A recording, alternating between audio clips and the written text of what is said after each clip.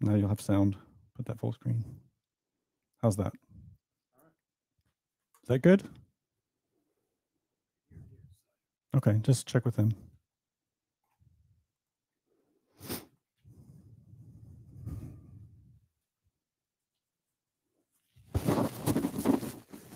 Okay, great.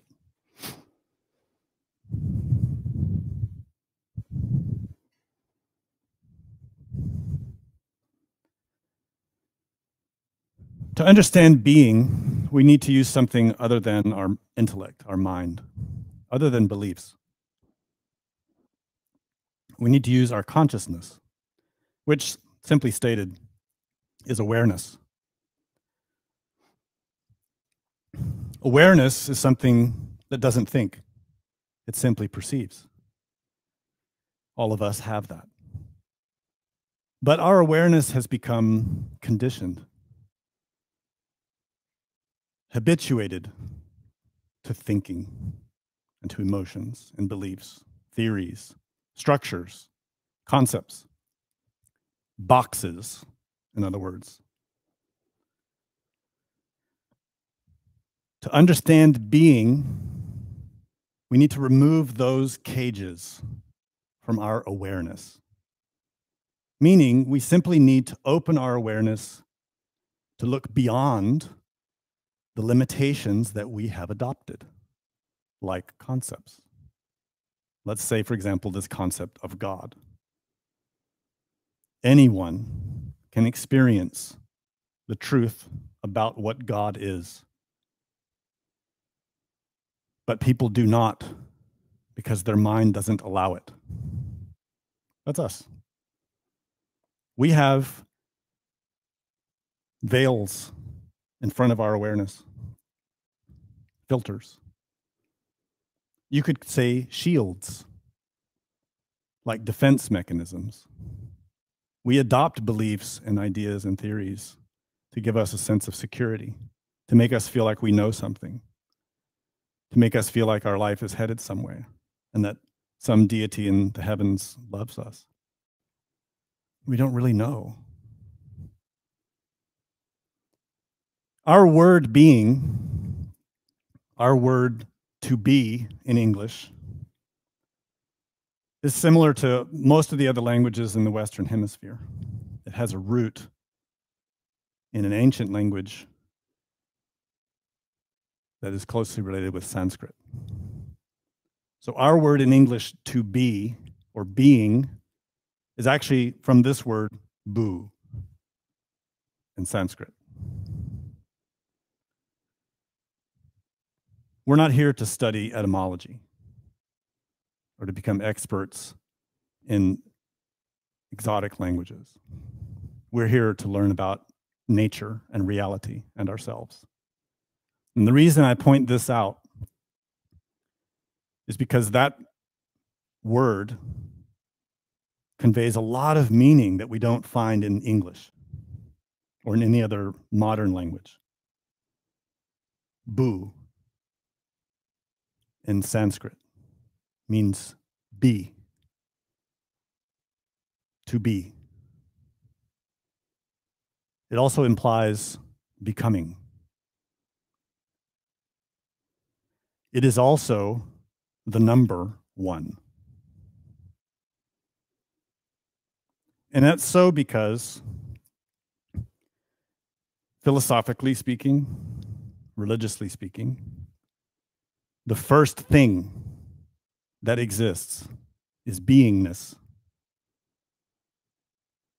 a state of becoming, a state of potential. In the Asian religions, they have a lot of words for this, a lot of symbols for this.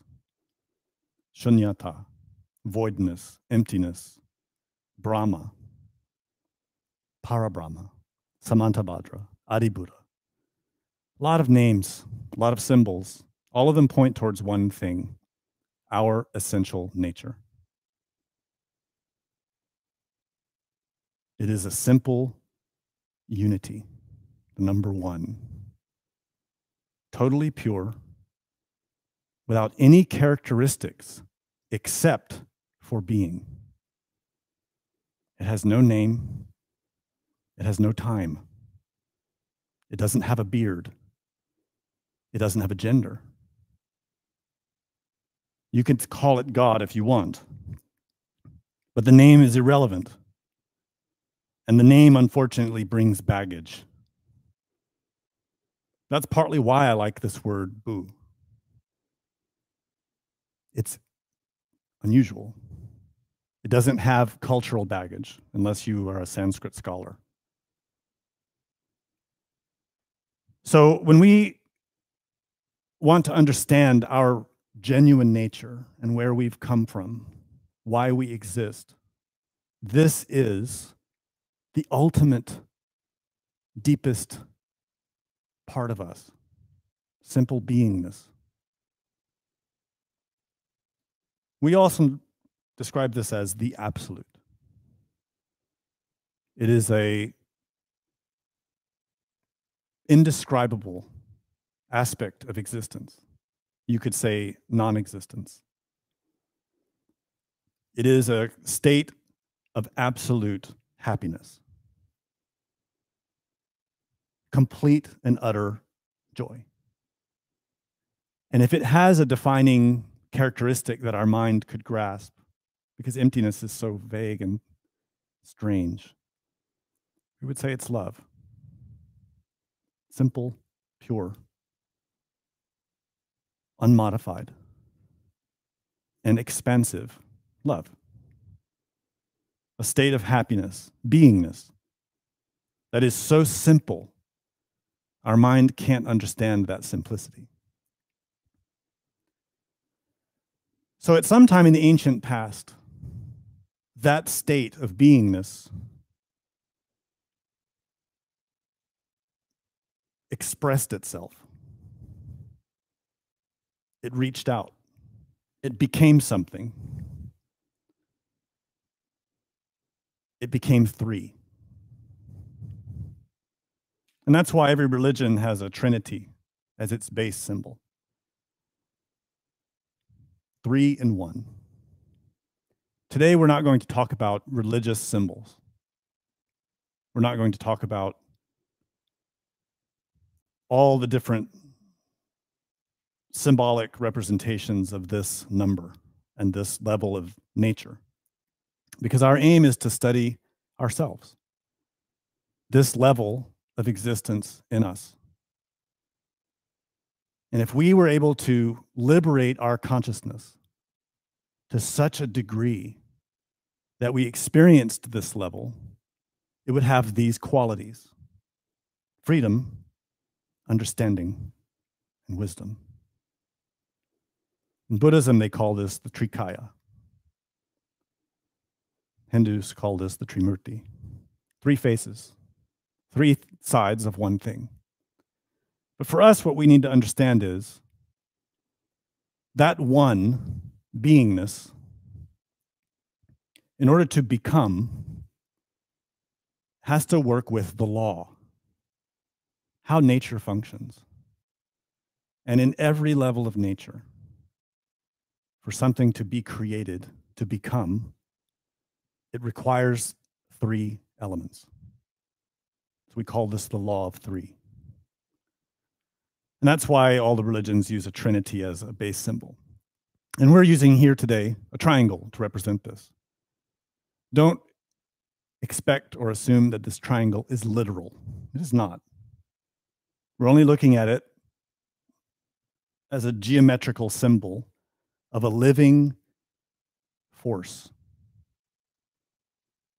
It's not a triangle in space. It's just one thing that has 3 aspects in order for it to become something. One way to understand this is to think of it as forces. The urge to become would be that first force. It's projective.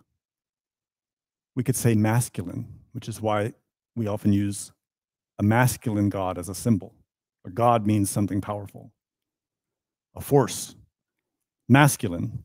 And as soon as that masculine aspect arises, it immediately evokes its complement, which is feminine. You cannot have a masculine without a feminine. Impossible. As soon as you talk about one, you have the other instantly. And as soon as you have those two, you also have that which joins them. The relationship between masculine and feminine. There are your three forces.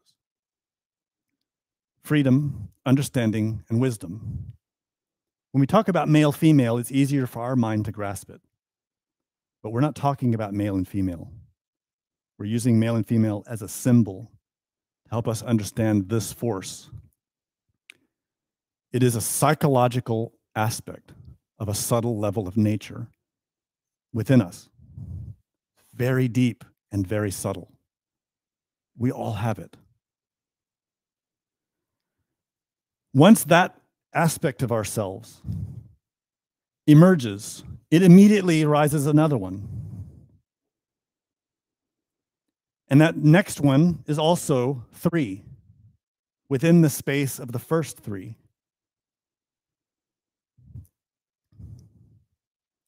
So now we have some interesting numbers. If that first space of Trinity, the first three, becomes more, within it is another three, because that three is required for each creation, each form of creation, which means we have 2 3s now. 3 and 3, we have 6. So you could say it's like a condensation. These forces are condensing, thickening, crystallizing, forming. If you've studied the 4 worlds of Kabbalah, this is so simple, because that's all we're talking about. How Atzluth and Bria relate. So at this level, we now have 6 laws. We have the 3 that are subtle, and another 3 that are a little less subtle, a little more concrete. And that next 3 would have these characteristics: unconditional love, courage, compassion, willpower. Try not to limit your mind to the way the mind interprets these words. These are not human characteristics. These are divine. These are the qualities of gods, Buddhas, angels, if you want. These are the qualities of a type of mind that is incredibly pure, but is starting to develop into something that can act in profound ways. Now, what's important for us to start to grasp here is that as these laws create, things are becoming more complex. You can already see that. We've got a lot of factors now that are in motion. And remember, this is inside of us, deep down inside of us. These are qualities of being that are starting to become more particularized. You see that? They start subtle, empty. When you look at this image, remember, this white space would be that emptiness without attributes, the absolute. That condensed into something to become, which is that first expression of 3.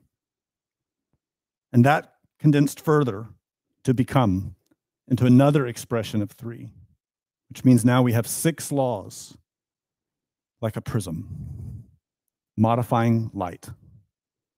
The light that's flowing through this is the light of the absolute, the being, Bu, divinity, if you want, love.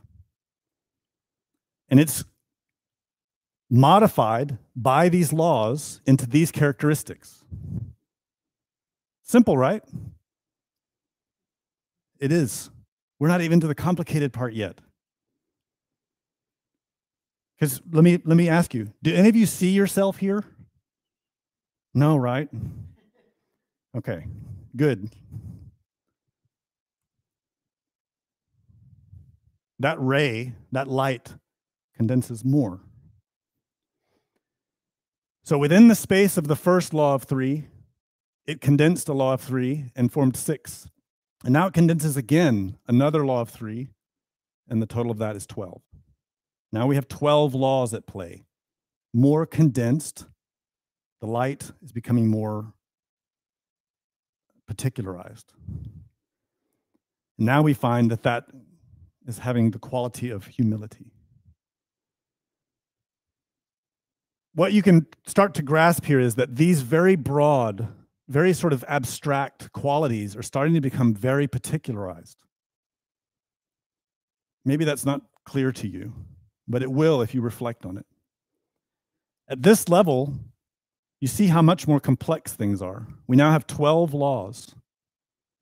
The law of 3 in levels interlocked, but still with a beautiful harmony.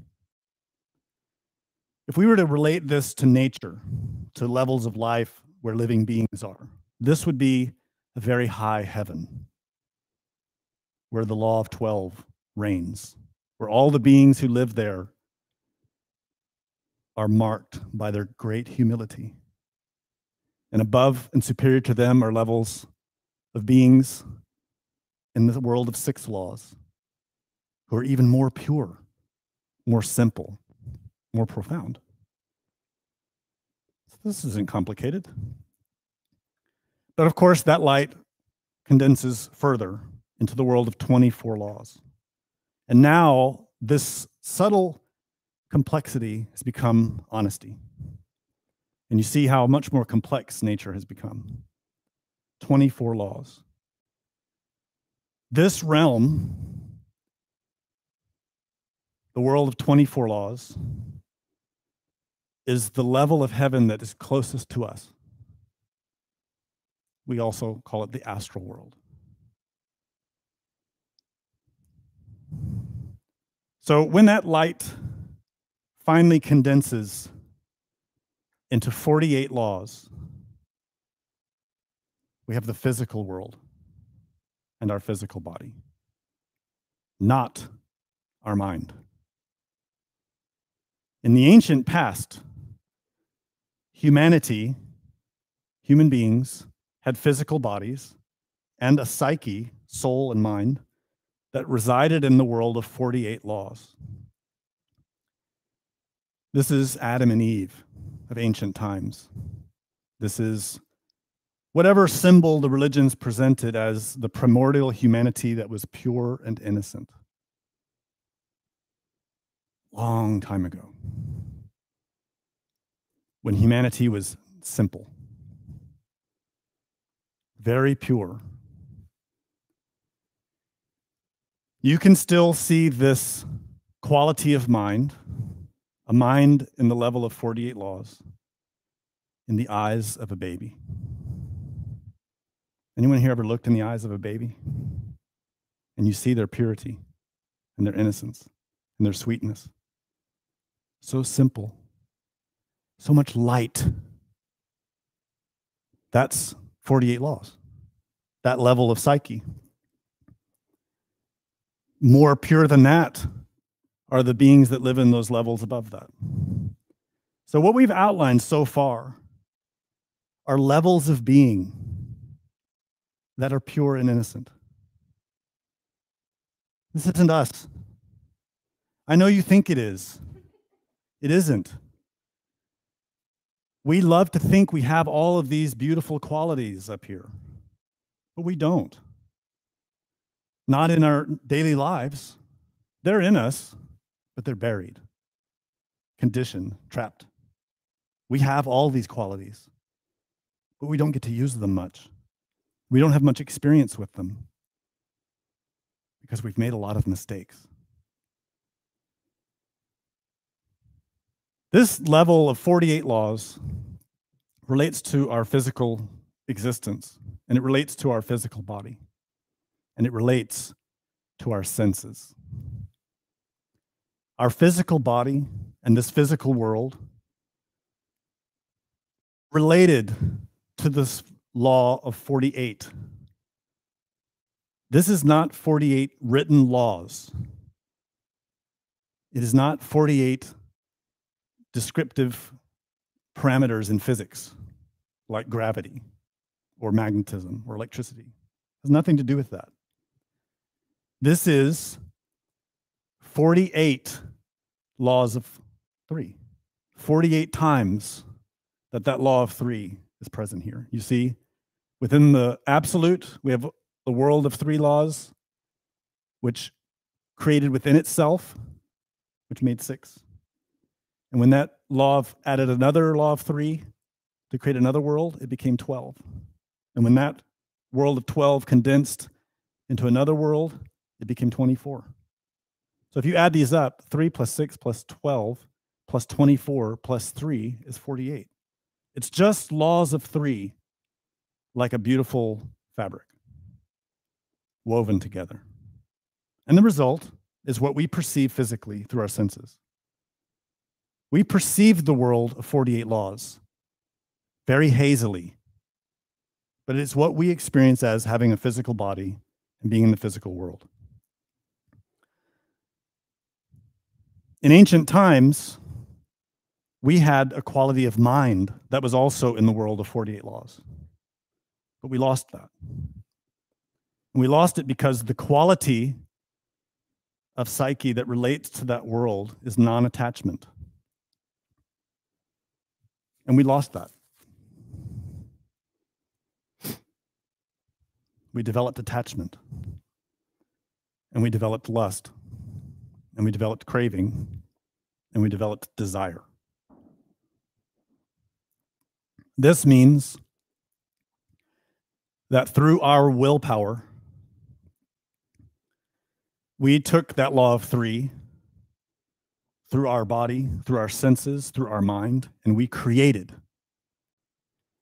But we created attachment.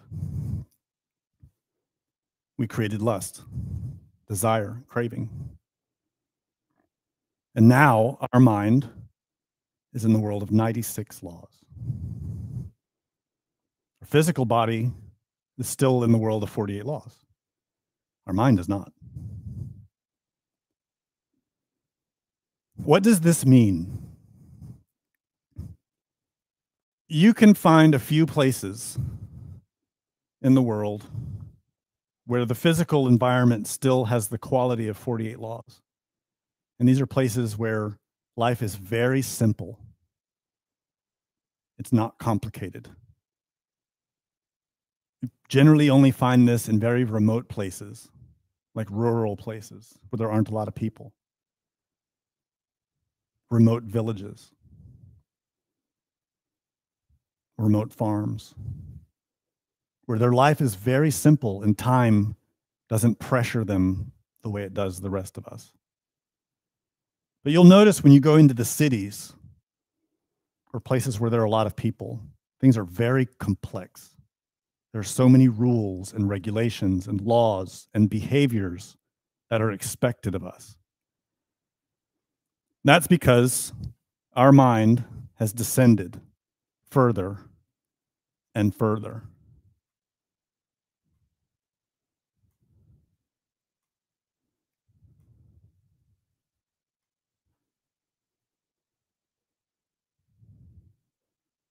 There are places on this planet that are so incredibly complicated and violent and dangerous. People are under threat from moment to moment, not knowing if they're going to stay alive for another few minutes. And if they say just the wrong thing, they'll be shot or put in prison and tortured. In the West, we're not aware of that really, because the degree of degeneration is still deepening here. This list of numbers illustrates mathematically how the law of 3 becomes increasingly complex as the light flows through our mind. What creates these levels of density is our mind, our quality of mind. What I'm putting before you in simple terms is that this is how you can tell your level of being, your quality of life. When we talk about level of being, we're talking about a quality of existence, how someone lives, how they experience being alive. And all of us experience our moment-to-moment existence, not according to our physical circumstances, but according to our psychological circumstances. Our quality of mind determines our quality of being. Our internal state, our internal qualities determine our external experience. When we have a life that is extremely rigid, with no real freedom of movement, but every day we are forced to work, to earn a little money, to pay the bills, to fulfill our responsibilities, and to chase after our desires. And from day to day, we're like a hamster in a wheel, repeating the same behaviors every day, over and over and over. Then our level of being is very low, because our life is ruled by many laws, and we have no freedom. No freedom of movement, no freedom of thought, no freedom to change our circumstances. We are restricted.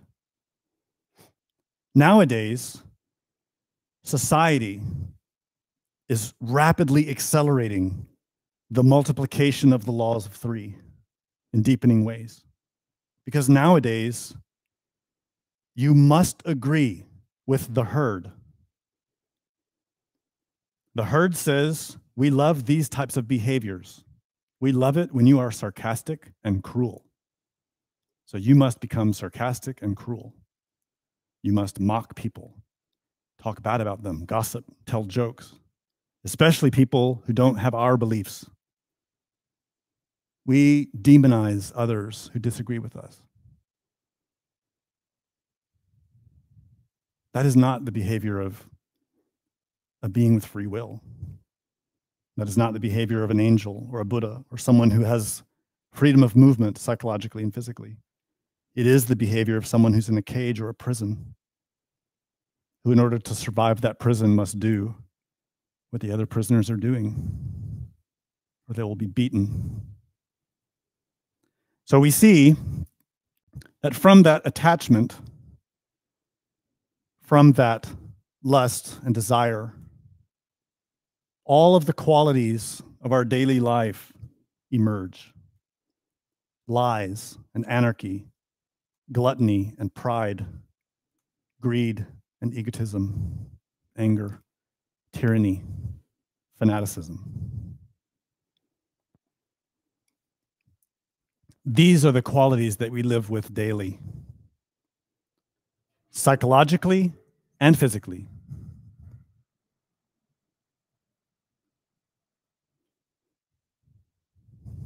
These are the qualities that our society is most recognized by.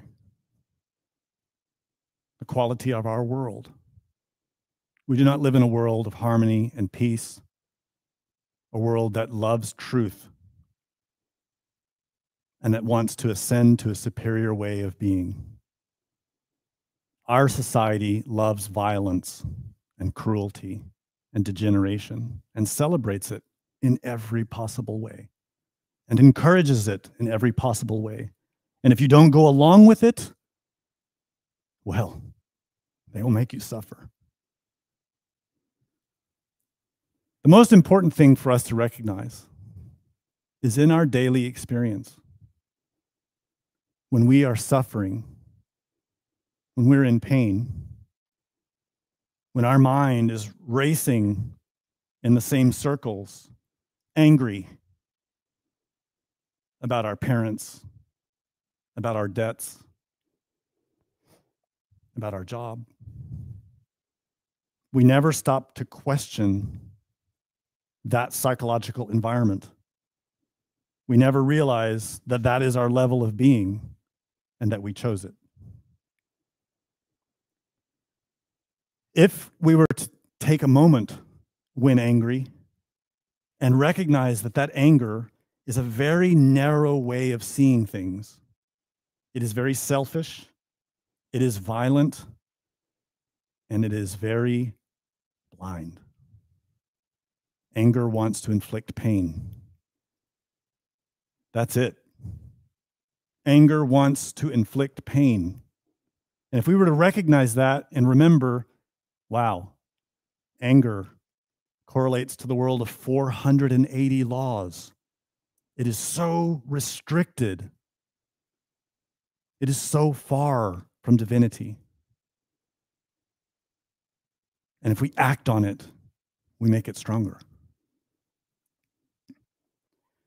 All of these qualities, psychological qualities, are like that. We have them all.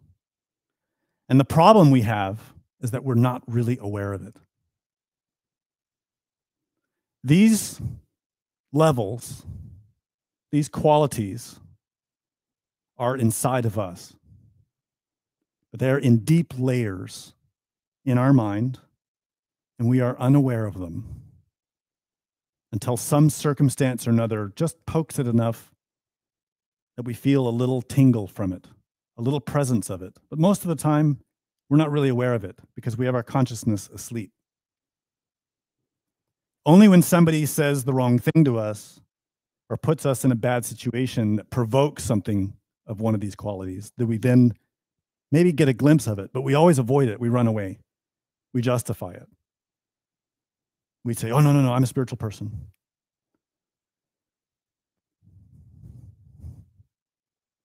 That's because these levels are subconscious.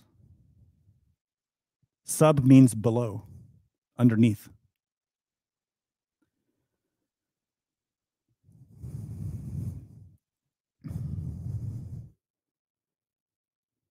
They are also unconscious,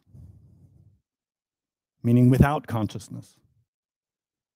Meaning that sometimes we act on these and don't even realize that that's what's motivating us. Gluttony. Gluttony is the longing for more. It's not just about food. It's a craving to have more of something. Those who constantly shop, those who constantly look for attention are gluttons. Some of us have a personality that's entirely organized around making sure we're always having somebody paying attention to us. That person's a glutton. But they don't realize it. They're unconscious of that. We also have infraconscious qualities that are so deep, we would never accept that we have it. We would never believe it. Every day, we hear stories now of people killing each other, taking a gun to a place, killing a bunch of people. And everyone always says, we never expected this person to do that. Never could imagine they would do that. Why? And the authorities are always looking for some terrestrial cause. All of us have that same potential in us, the capacity for extreme violence. All it takes is a crack in our personality. Just the right circumstances for part of our psyche to break and for some of these submerged qualities to come out and take over and cause us to behave in ways that are reprehensible. No one here is innocent. No one on the entire planet.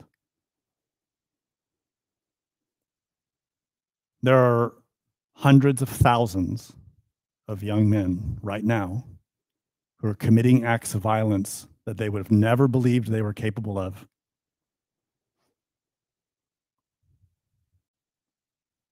In Europe, there's a war. People are being killed as we speak. And in other places in the world where acts of violence are being carried out by people who never would have accepted they were capable of it. But put in just the right circumstances with just the right pressures, they become mass murderers. All of us have the potential to become tyrants, cruel, terrible, because we have all of these qualities deep in our mind. Our level of being is very low. I know this is a distressing thing because I'm dealing with it every day. It is painful. The purpose of the book that we're discussing today is to give us the tools to change it. The first is to recognize it. Self-observation. Learn to observe your mind. Learn to observe the qualities that are percolating under the surface all the time.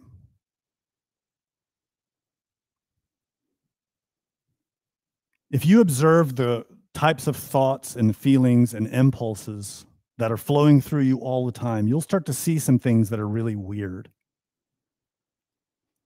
This is also true if you observe the voices that you hear when you're falling asleep. You'll start to hear these voices that are not your voice, saying things and talking and having conversations. And everybody wonders, what is that? Why do I dream? Why do I have these voices in my head? And when I'm falling asleep, when I'm dreaming, there's all these weird people and weird things. It's all part of us. Those are the contents of our mind. And when you see a thought, let's say, for example, you feel really disappointed in someone, even angry, and the thought is there, even if it's just a flash of a thought to hurt them, this impulse to hit them or to hurt them, you may stop it. But that impulse is proof that you have violence, elements of violence in your mind. And maybe in that moment you were able to restrain it, but there may come a day where you cannot. None of us want to hurt the people we love. None of us really want to hurt anyone until anger takes over, until pride takes over, until tyranny takes over, egotism. So observing ourselves is the most important tool that we need to learn when we begin these studies. How to observe, how to see the facts and not run away from them, to observe them and understand them. And this means to study our mind and where our mind gravitates. Now, this seems overwhelming, but it can be changed. There is a way to change it. And that's why we study meditation. Long time ago, this man that we call the Buddha recognized these things about himself too. He saw suffering. He recognized that people were suffering, and he wanted to change it. He did not go out into the world and start telling people what to do. He didn't go, hey, you're making people suffer. Stop doing that. He didn't go try to change anyone else. Instead, he walked away from everything. He renounced everything and began to meditate. Now, remember, when we were talking about the world of 48 laws, the quality of that world is non-attachment. That's where he began. Renunciation.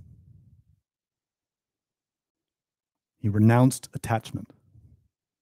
He withdrew within himself and began to observe. That is why we teach meditation the way that we do.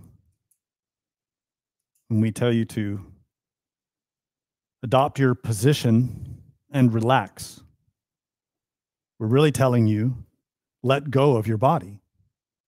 Don't be attached. Let go of thoughts. Don't be attached. Let go of emotions.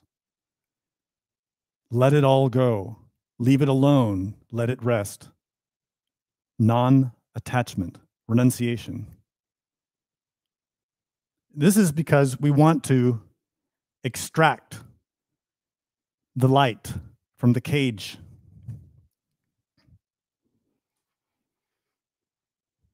Here are all those laws lined up.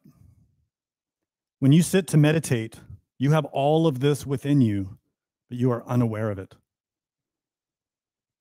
Your physical senses only perceive a very narrow range of sensations, and your capacity to observe thought and emotion only perceives a very narrow range of thoughts and emotions. The vast majority of what exists within us is imperceptible to us. If you learn to meditate, you can learn to perceive it all. And the way to do that is to become still. If this is a map of our mind,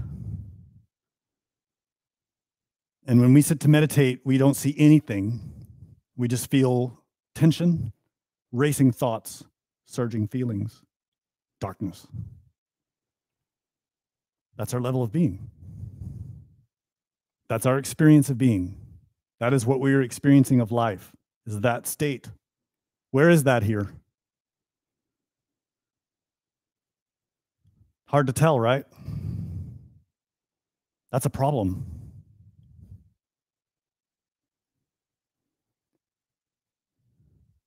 Start here. World of 48 laws, this is your body. Non-attachment. Place your body in its position. Relax everything. Do not move. Make everything still. With that deep relaxation, your aim is to become one. The unity. The law from which all of this emerges. But if you're sitting there and you're just feeling angry, frustrated, I can't meditate. This is ridiculous. This is a waste of time. That's anger. You can't meditate because you are trapped in the world of 48 laws by that frustration. That desire to meditate has nothing to do with real meditation. It's down here. What if you're a fanatic about this type of study? You've really adopted some psychological or spiritual idea, and it totally limits your way of seeing. So you think, no, this way of meditation is wrong. The way I know is better. My way. The way I learned from so-and-so. That way is good. Nothing else works. That's a fanatic. That person's mind is completely conditioned into a narrow view. They can't see anything else. Same is true of a skeptic. Someone who believes none of this is real. It's all just nonsense that we invented. They don't accept anything. They don't believe anything. They've conditioned themselves into the world of 576 laws.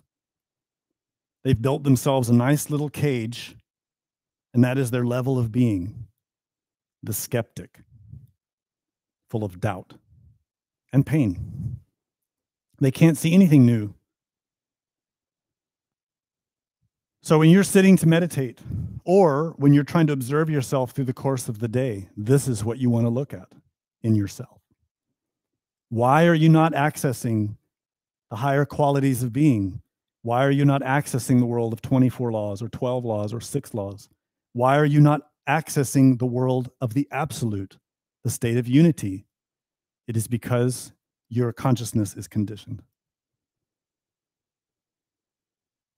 Any one of us can escape that conditioning and experience the superior levels of being, because they're inside of us.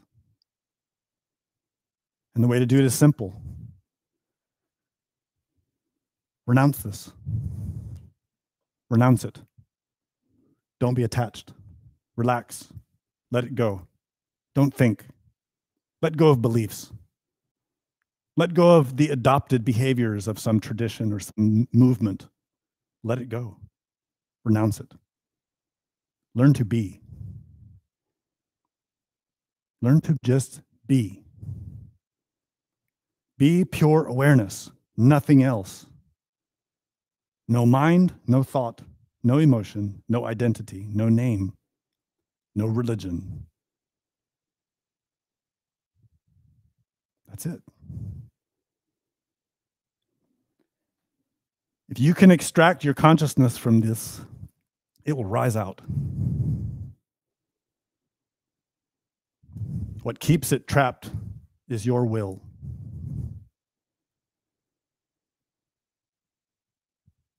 So if you want to experience superior level of being, it's up to you. You can do that. That's why when we sit to meditate or when we're observing ourselves, we're not trying to make meditation happen. We're not longing for meditation and reaching for it. The cage is still holding us down. First, let go of the cage. Recognize what is preventing you from feeling freedom and peace. Peace only exists in the worlds above, the levels of being that are above. Very simple worlds. Very simple layers of the law of three. The higher you go into the simpler worlds, the more peace you will find. We don't have peace now because our consciousness is trapped in all of these qualities. We don't have serenity. We have pain, conflict.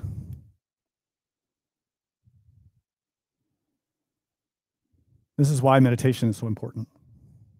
Real meditation has nothing to do with beliefs, not even theories. It has everything to do with paying attention inside. And each thought that emerges, each impulse, each emotion, each memory, each image, we observe that, we are aware of that, and we let it go.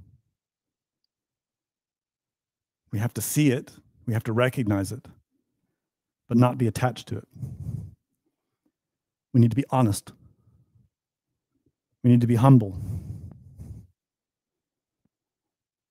You see, within us, all of us, we have that state of unity, the law of one. Our awareness is rooted in that. The method to meditate is to simply become that. Pure awareness. Without any conditioning. If you want to experience the absolute, you can do it today. Simply let go of everything that is not that. And that's why in some traditions of meditation, they use exactly that as their method. One particular is coming in my mind. It's the mantra, Wu, which we teach. It comes from Chan Buddhism, form of Mahayana Buddhism. That word is Chinese. I'm probably pronouncing it completely wrong. But it means not that. And its purpose, its function, is to build a presence of awareness by extracting awareness from everything. By recognizing, I am not that, I am not that, I am not that, I am not that. And withdrawing all of our force and power, all of our presence and our awareness into that awareness. Simple. In some traditions, they call this the methodless method, particularly Tantric Buddhism, in which they simply say, just be the awareness. Anything else, let it go, like clouds. So your level of being is up to you. You can learn to do this in meditation, to experience any of these superior levels of being, to experience the absolute. The problem is, after that experience, your consciousness will go right back into these cages because they belong to you. Liberation, permanent liberation, is only possible when all of these cages are destroyed. The only way to destroy them is to know them, to recognize them. For that, we need to study ourselves. Any questions? Yes, sir.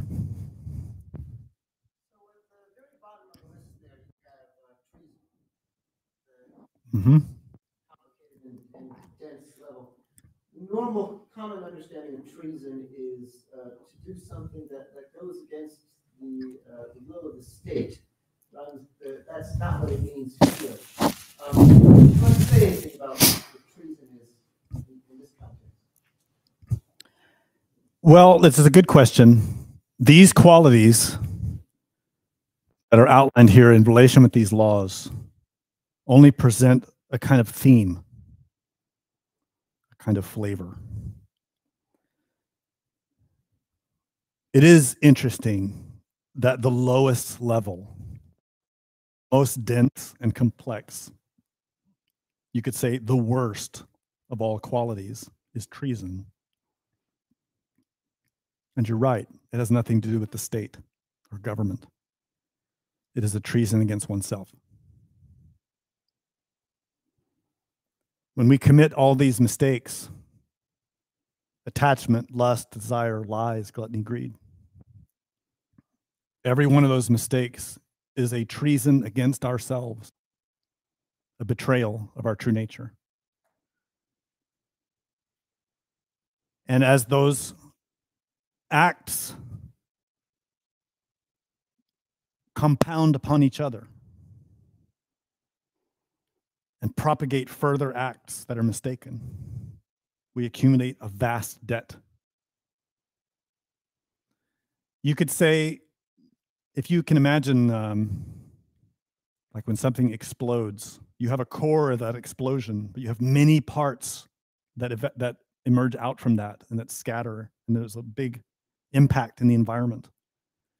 You can say it's similar with all of these acts. Lust, for example. To act on lust is not a simple one-to-one equation. We know one of the fundamental laws of karma is the effects of an action are always greater than the cause. When we act in a mistaken way, we produce enormous consequences. And the density of this vast range of mistaken actions produces an incredible array of complicated consequences, which creates a dense movement, treason. It's like the trajectory of our life and our previous existence and our previous existence and our previous existence is rolling a big ball of heavy material down a mountain. And as it rolls, it's just destroying and destroying and destroying. It's like that in subtle levels of nature. And at the bottom, the densest, the hardest, the most painful part is the way we betrayed ourselves in all of that. That's what treason is. It's a terrible debt. These are very interesting to study. And if you're wondering where these qualities are outlined and where you can learn more, I'm going to recommend 2 books to you. The Writings of Dante, The Divine Comedy, the book Inferno. This is all explained there. People think that was just a poem he wrote. It contains truth. And of course, Samael Aun wrote an explanation of the Inferno in his book, Hell, Devil, and Karma. So you can study these in detail there and understand what they mean, what they imply, and why they're important to us, why we need to study them. More questions? Yes, sir. Two questions. This first one, you may tell me to study Dante. I'm wondering if you might say something on violence listed twice, rise, anarchy, violence, and then Okay. violence against nature. Right. So it's true. Violence is here twice, 192 laws, and then violence against nature in the 672 laws. Well, this is the problem with English. Really, any language, we hear a word and we think it has a narrow meaning, but these words have a broad meaning, very broad. Truthfully, every level from 96 to 864 is violence, every one of them. Treason is violence against ourselves, against our innermost. Fanaticism is violence against ourselves and others. All of them are. But when we think about it particularized in the world of 192 laws, this would be the sort of common violence that we think about. Hurting people. The way anger expresses itself, or the way we want to conquer others or climb over others to get what we want. That's that type of violence. It doesn't necessarily mean physical violence. It does imply that, but it's mostly psychological. So as an example, sarcasm. That's mental violence. The way we mock people, even our friends, like we tell jokes and we cut each other, say things like cut each other down and ridicule each other and mock each other as a joke, as to be funny. But psychologically, it's violence. We're actually hurting each other. It's just underneath. So that kind of joking around is actually bad, harmful. Violence against nature in the world of 672 laws has to do with how we abuse our bodies, how we abuse each other, particularly sexually. But it also has to do with any other kind of violence against the natural functions of nature, how nature should be working. And there's too many to list. We're destroying this planet and destroying ourselves and destroying each other. All of that relates to this, violence against nature. But the most important of the forms of violence against nature are all those forms that prevent souls from entering the path. For example, when we could help someone find the path out of suffering, and we don't.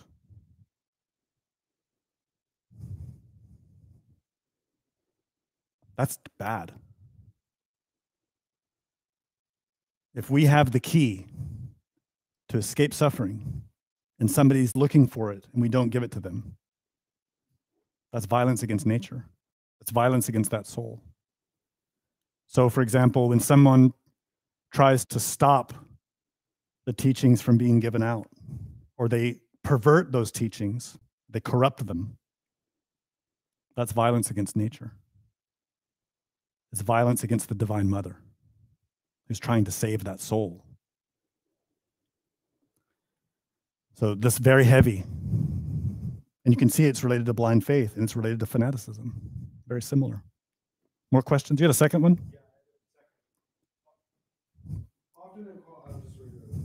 often quality like compassion emerges because we recognize the ill quality in another as being in ourselves, and we relate to their pain. Can you elaborate on that, how we experience a high level of compassion because we have different than being in the world of it? At our level, we look at the great masters with a kind of bewilderment. If you ever experience being in the presence of a really great master, it's a confusing experience. It's humbling, but also bewildering. It's hard to understand for us why they love us so much. why a master or an angel or a Buddha loves us so much and does so much for us. But it's precisely because they were in our shoes once and they understand our pain. Someone like Jesus, someone like Krishna, at a very high level of being, very high, was once down here like we are, making the same mistakes we're making. So similarly, when we see someone else performing wrong actions or suffering from their mistaken qualities, that gives compassion, right? We can feel love for them and concern for them. This is good. It's what we need. We need to expand that. It's one of the benefits of studying these qualities in ourselves that help us understand others better. Little by little, we need to understand all of these so much and so deeply that they provoke incredible love in us. Seems like most of the time when students start to study this, there's a lot of resistance. You know, no, I don't have that. Maybe that one, but not the other ones. And then when we encounter people with those qualities, we see, oh yeah, look at you. You've got so much pride. And we don't recognize that that was our pride pointing out their pride. Gradually, with honesty and humility and compassion, courage, love, we start to recognize all these qualities in ourselves, all these qualities in other people. And instead of making us a fanatic or a skeptic or angry, we develop love, patience. There's an important passage from a scripture in this tradition that says that the chief virtue of the Gnostic church is compassion. Some translations say tolerance because they're translating from Spanish, but the word is actually compassion, which is what's implied there. Compassion, it is, in fact, the most important virtue. We've particularized it in the world of 6 laws because that's the world of causes, where the absolute is actually making that into a force that will act in the lower worlds. But compassion, if you could relate some term to the beingness of things, to the unity, the one law, that would be it. And that's why in Tantric Buddhism, they call that prajna. Prajna, which means the wisdom of the beyond. And what's implied in that is that profound love. We elaborate and develop that love by understanding all of this. And it's an odd thing. There are a lot of angels and Buddhas that are up in the heavenly worlds. And they are beautiful beings. There's no question. They're very beautiful, radiant, splendorous, and pure. But they have little compassion. They don't understand all this. The ones who passed through all these lower levels of being and then purified themselves of it and rose out again are on a completely different level of being from your average angel or Buddha. Totally different. They have a completely different quality of mind.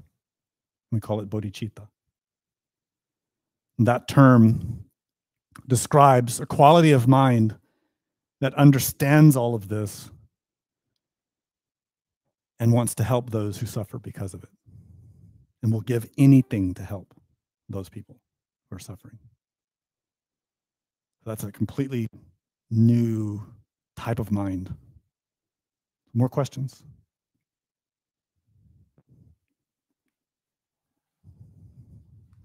So most mornings when I get to try to meditate, I get assaulted by scenes of the same egos. I can see them, and it's hard to not get the intellect involved in understanding them.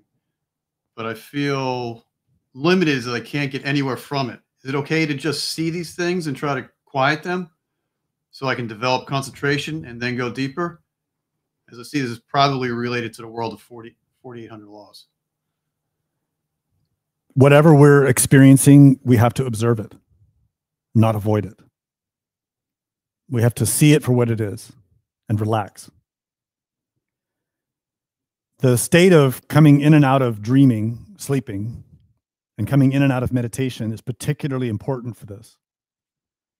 It's during that transitional phase, the consciousness is moving between levels of our psyche, that we can gain really tremendous insight into our situation.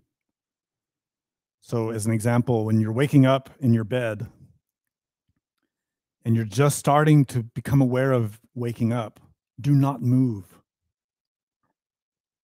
Try to maintain that transitional state and observe yourself. Don't open your eyes. Don't move at all.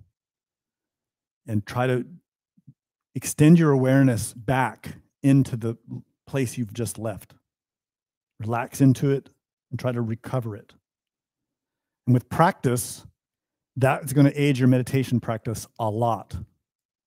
And the way you can do this is that you have to not resist the imagery and the scenes that your mind is perceiving, the dream imagery or the voices that you hear, that sort of thing.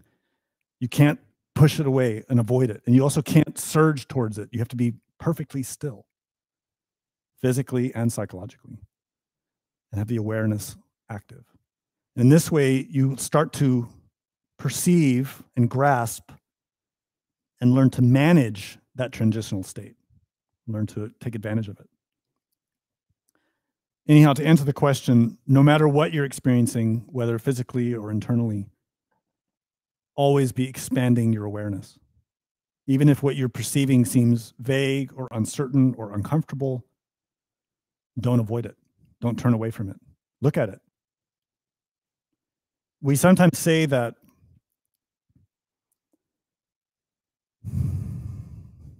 how do I put that? Everything that's happening in you is part of you. We'll put it that way. It may not seem like it.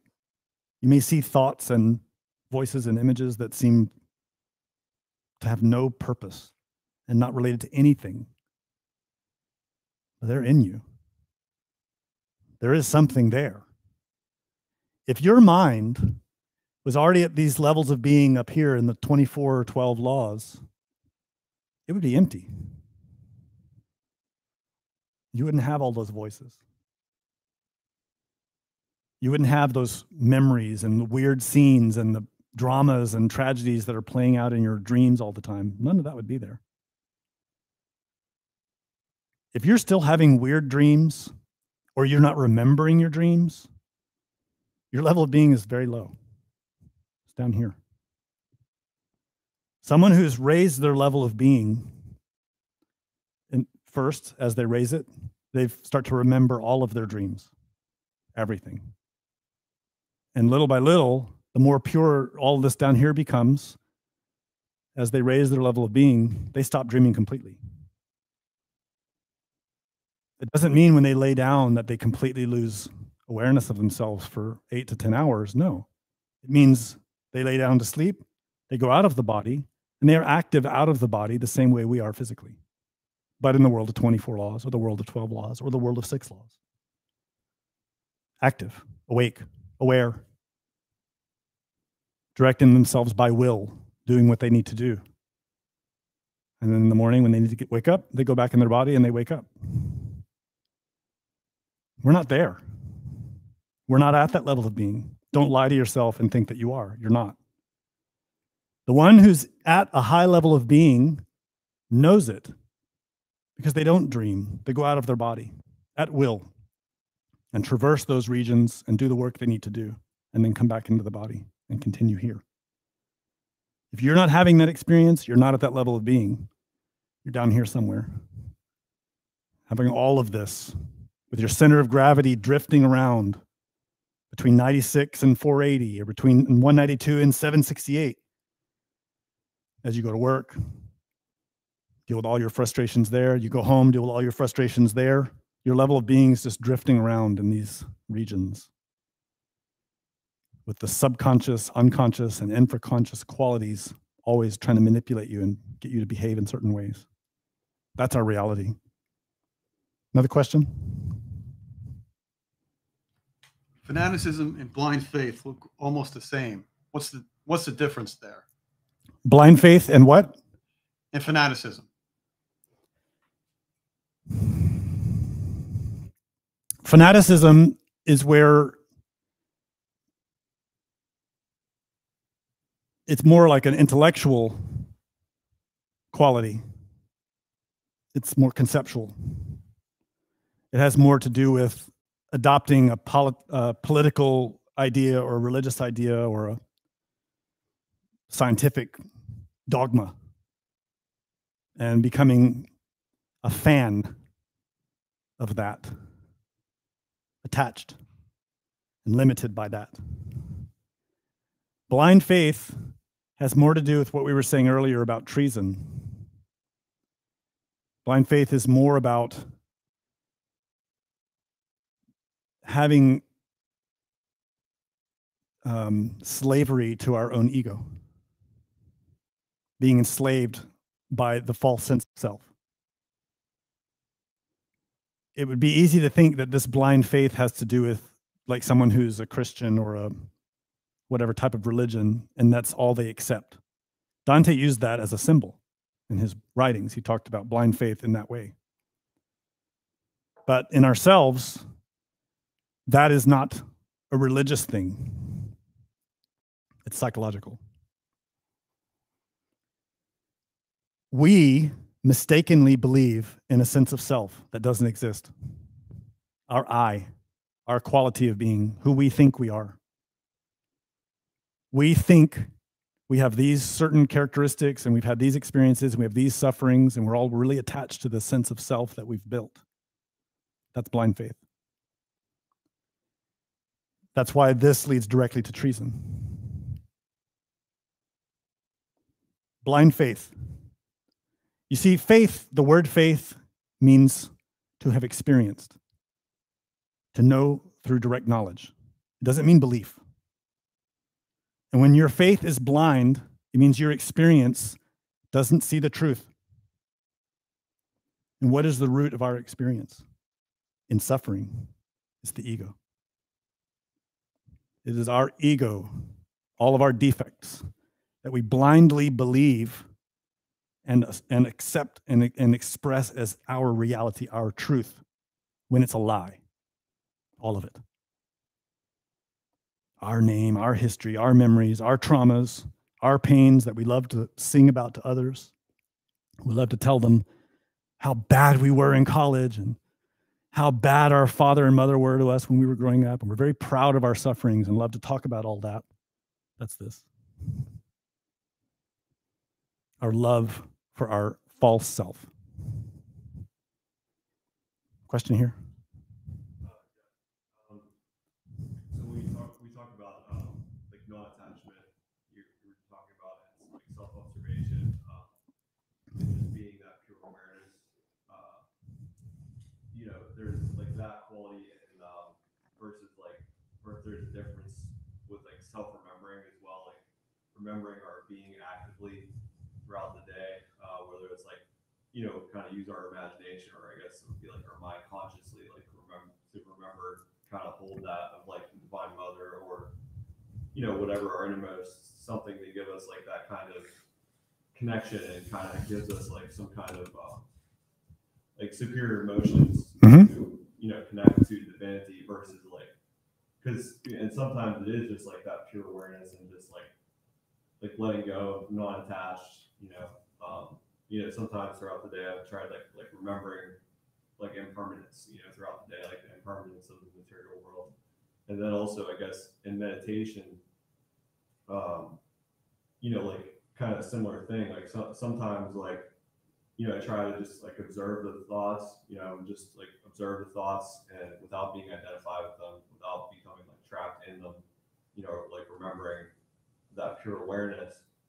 I guess trying to like also, meditate on egos that way, or and then other times, I feel called to like meditate on like divinity or like, contemplate like, impermanence or the absolute in meditation, or like,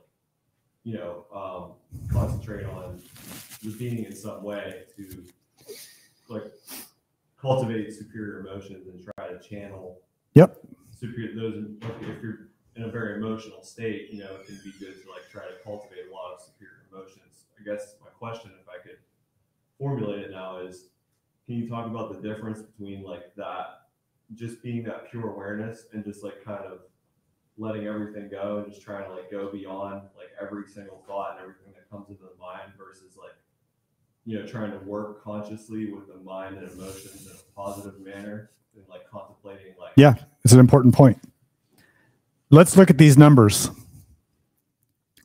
Look at this flow of density. So you can see that down here, things are very dense, very complex. These are the hell realms, these worlds. And this is our mind, our quality of mind.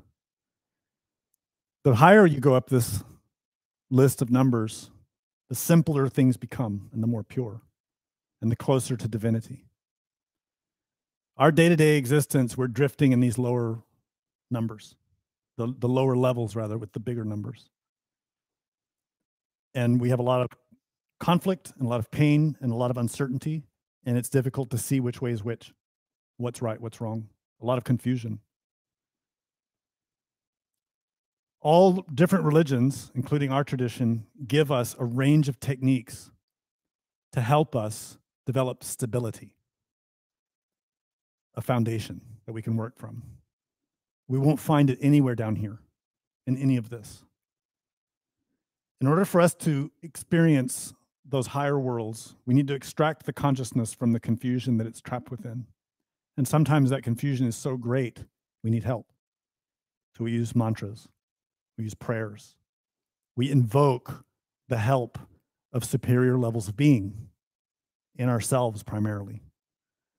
So, for example, when you're afflicted with strong temptation to do something that you know is wrong, but the desire is so strong that you are on the verge of committing a harmful act, we rely on the Lord's Prayer, Pater Noster, or other prayers, in order to invoke the help of our own being to give us the strength and the courage, the willpower to act right, to not fall into temptation, but to do the right thing, to pull the consciousness up. Self-observation does the same thing if you're doing it right. When you self-observe, you are also extracting your awareness out of this. Same when you meditate. When you meditate, if you meditate properly, you're extracting the consciousness out of all of this. Self-observation is simply to be aware. Self-remembering is for that awareness to sense the presence of divinity. Not this, not all the impurities in us, but to sense the purity that is trapped there, to sense the presence of something divine and pure. That's all that is. When you have the experience of self-remembering, it is a quality of being. It isn't a thought. It is a quality of experience to remember oneself, to remember the being. And when you feel that, you're pulled out of all this. It may be that you will experience this most dramatically and viscerally when you're out of your body. You may have the experience of dreaming and being in a very bad situation, under threat, or committing a harmful act. And suddenly, in that experience, you become aware of divinity. You feel that presence, a prayer calling from your heart, evoking the presence of divinity. And in that instant, you will come out of that experience. It will completely change because the consciousness is lifted out. Prayer, the same. The point is, learn to do it. Learn to do it by cultivating awareness from moment to moment and strengthening it, expanding it. The greater degree of awareness that you have, the more you will rise out. Now, this gets a little tricky because a criminal is aware of committing a crime, right? It is very simple and easy for any of us to develop awareness and remain filled with all these defects and act on them. And there are many who do. There are many in the world who develop awareness and meditation very strongly, but they do nothing to eliminate their defects. And we should not fall into that trap. Simply becoming aware, simply learning to be more cognizant and more perceptive of things does not mean that you're eliminating your defects or coming out of those qualities. It's quite different. To eliminate them is something else entirely. The point being,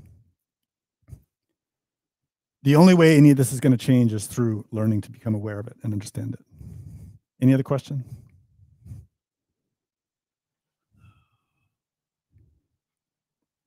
In here? No. Yes, ma'am.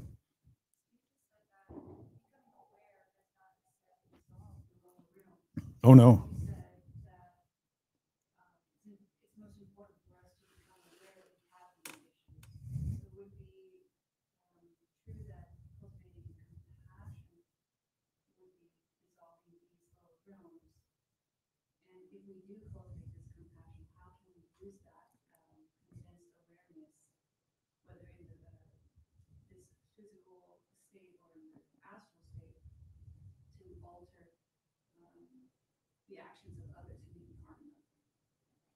We can't change other people, unfortunately. Well, actually, fortunately, right? This is important to recognize. Compassion is understanding and love. To be compassionate is to see someone suffering and feel empathy and want to help them. This is something different from change. If we were to try to change others, that would be this: tyranny. So I'll give you an example. I love my wife, but I cannot change her.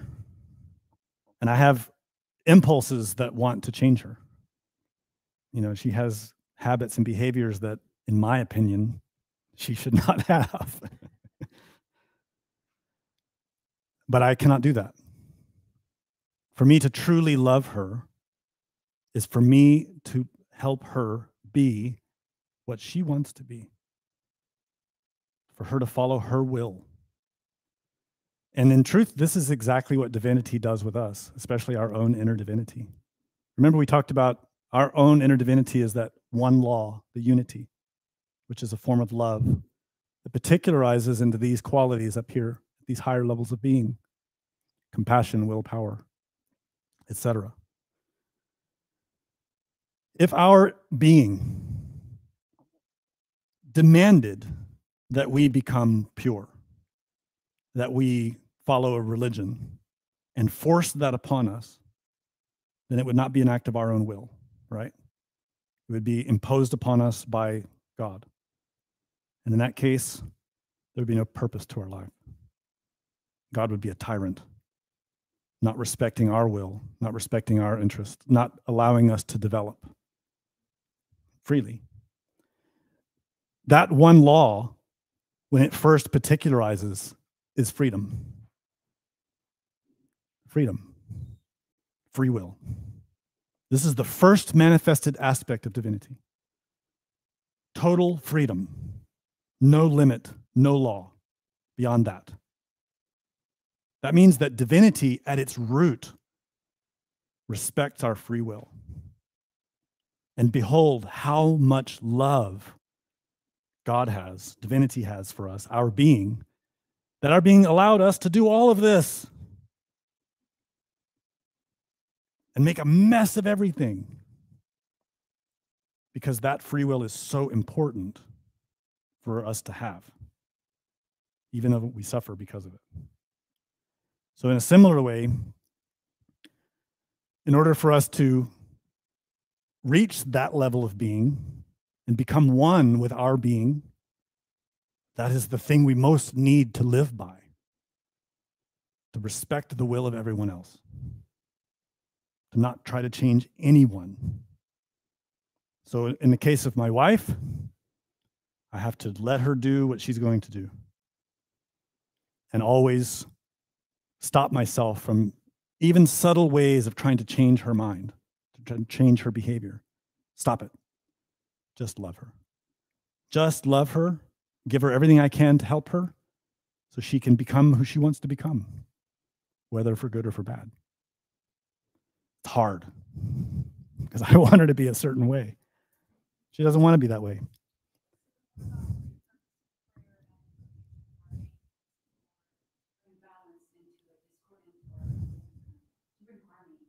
Yeah, this is precisely the balance.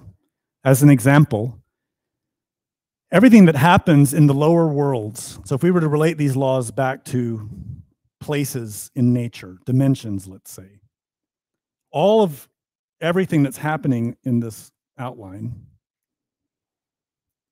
all of this is happening within these superior, more subtle levels, right? So the worlds that I was describing as having a lot of laws are condensed very deeply in the middle of all of this. Everything that happens in here can only happen in here because of the environment that it happens within. Right?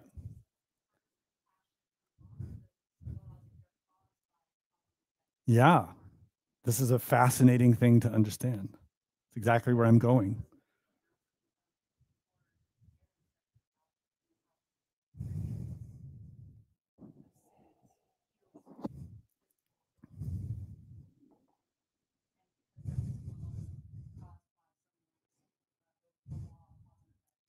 Right. Right.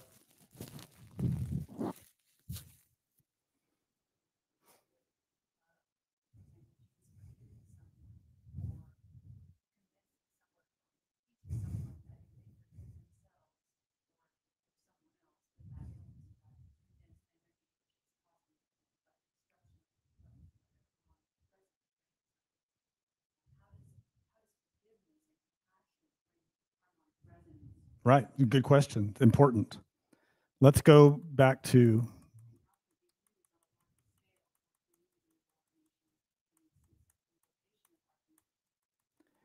Well, what I was getting at with my answer was that these levels, all the qualities that we're studying, happen within that superior level. Everything that's happening down here is within the realm of these levels, right? Just more and more condensed. So anything that's happening in these levels is allowed by these higher levels. What we call karma, the force that balances all things, is particularized here in the world of 6 laws. Between 12, 6, and 3 is where we find those scales of nature. And that level of existence is managed by intelligences. We call them gods. So when we do prayers, when we're trying to help humanity, we're asking for those divinities to work those scales to help those who are suffering. whether it's one person with an illness or it's a country that's at war. And we're praying, please, if it's possible, can we balance this somehow and relieve the suffering of those who are in pain? And all these beings that we see here around this Buddha symbolize those intelligences that are trying to do just that. And we, as aspirants to that path, who are trying to enter that path to help others, want to do the same. It is a very delicate balance. To know when an action helps and when it does not. It's extraordinarily difficult.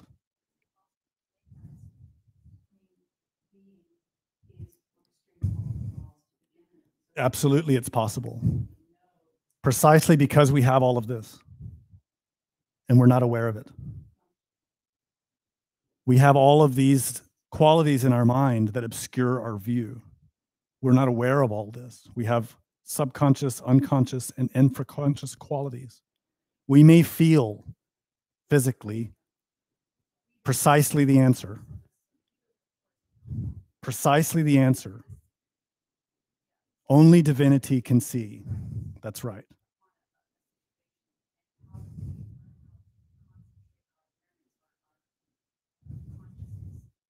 Jesus gave the example how to do it.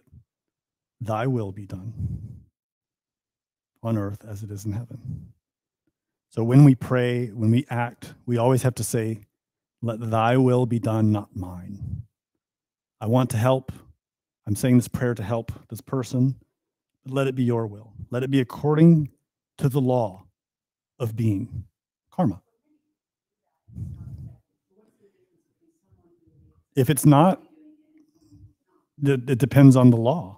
We may be asking for things that can't be done. Right?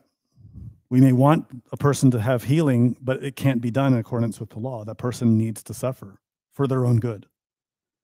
Karma is a medicine that's applied to us to teach us. Karma is not punishment for the sake of punishment.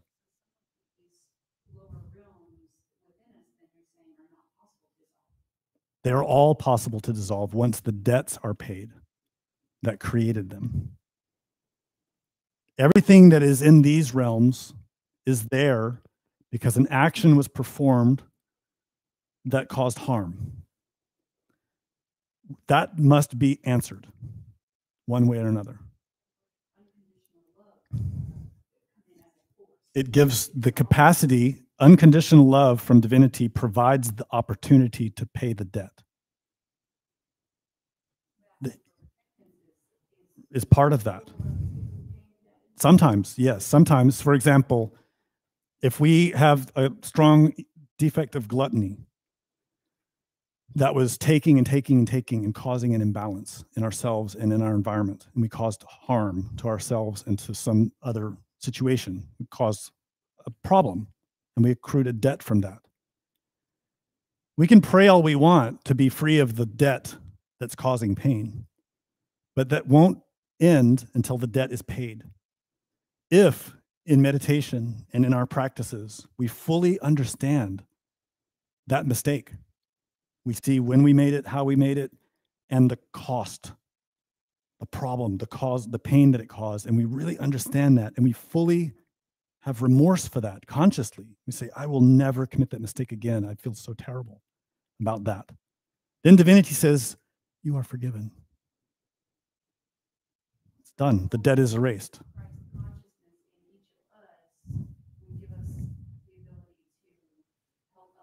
Absolutely. Right. That's what the bodhisattvas do. They help others recognize those qualities in themselves that they need to eliminate. No one can take it away from you. When you've accrued a debt, it's yours, and only you can answer for it. The masters and the Christ sacrifice for our, to help us recognize that the debt belongs to us. We performed the action. So it's like like a justice system, right? All the criminals, all these qualities in us are in jail. That jail doesn't last forever. Each criminal has their sentence according to the severity of their crime. If the criminal continues to commit crimes, they're not going to get out, right? But if they recognize that mistaken action, they repent of it, they can get out early. But one way or the other, the term is observed by nature. It doesn't last forever. Yeah.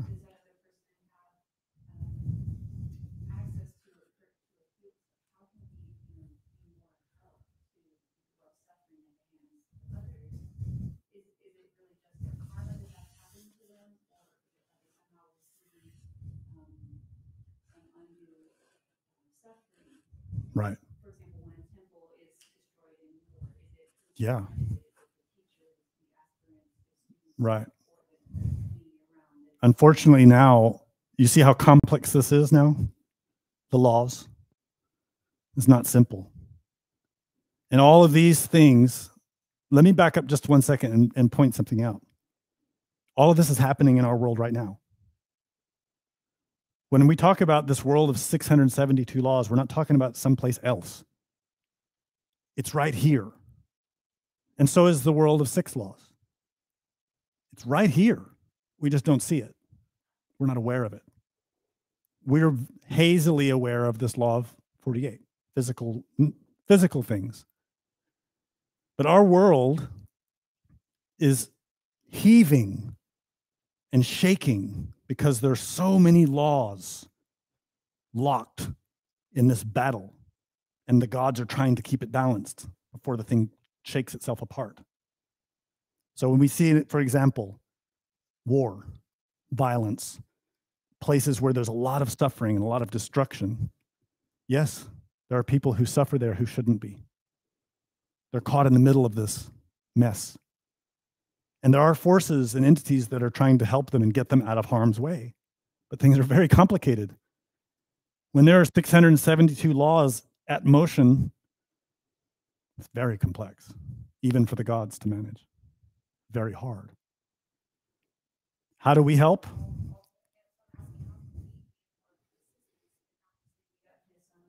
Yes, this is precisely why we're studying all this, is that the gods need help.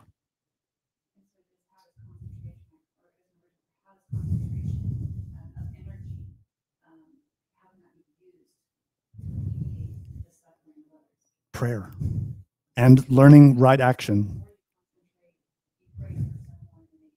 You also develop skill.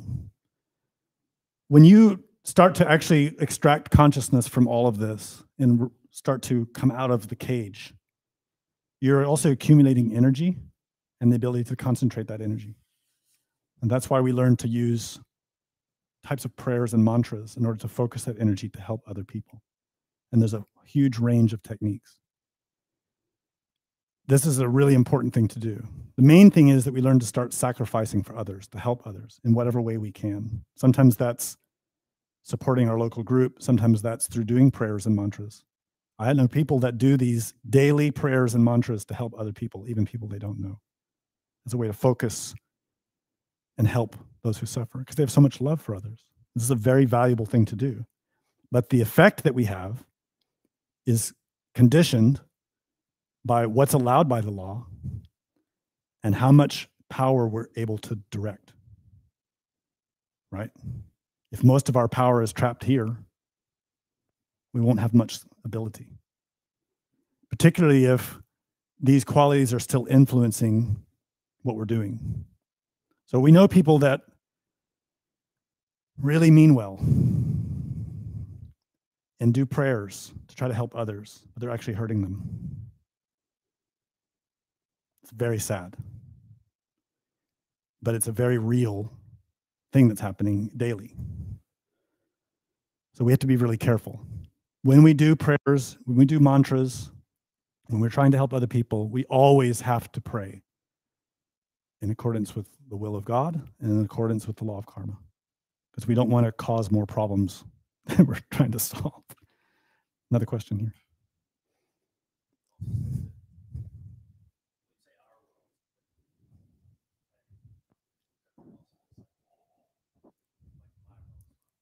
Absolutely. I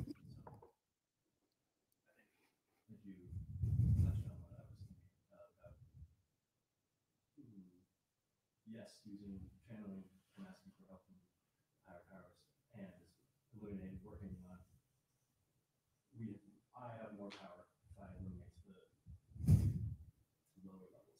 So, and also you said about trying to change other people, the recent tyranny, like with your wife. Slippery slope. Yeah, slippery slope.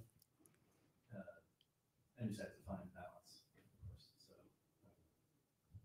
my question is, with all that, and the first step, like you said, is the awareness of these levels, like or as the book, the first chapter, and then the awareness of in experience when these things are coming up, and then is awareness all that is necessary to eliminate them, or what is the course to eliminate them? Okay, great question.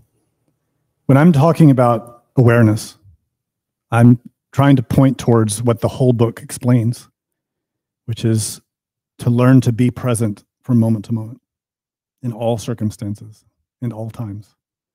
So throughout our daily life, to be in the present moment, here and now, aware. And that awareness is primarily internal. Having some field of awareness of our environment is important because we are engaged with our environment. We need to manage that relationship carefully. But the more significant aspect of awareness, self-observation, is at our mind and our heart and our body, so that we are cognizant from moment to moment as thoughts and emotions and impulses are surging inside of us, trying to get us to act in different ways. That presence, if it becomes profound, draws our awareness out of these cages so that it can see them clearly. It's a simple thing to understand, but it's another thing to experience. When we are inside of our egotism, that we are right, and the way we see is the way things are. We don't see that for what it is. We just feel like it's our way of seeing things and it's right, even though nobody agrees with us.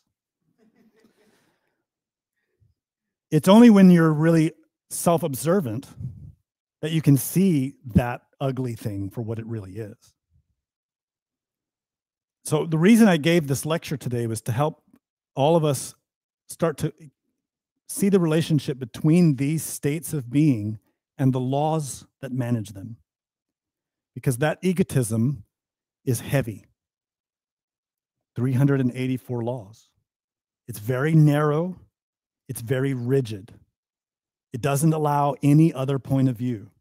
It only has its way or the highway, right? It only allows that. So when we observe that in ourselves, we need to recognize that narrow view.